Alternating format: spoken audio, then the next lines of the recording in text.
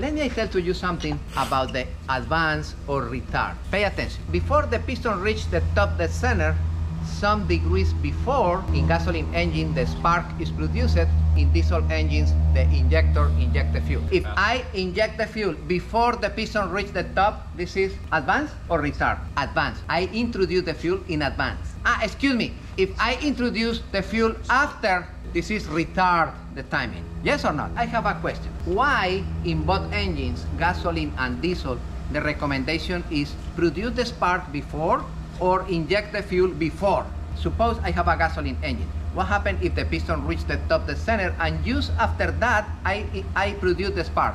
I can overspeed and destroy the engine. This is why in both engines the timing is a little before, not after. Because with the momentum of the engine, if you produce that explosion before, you help with the movement soft.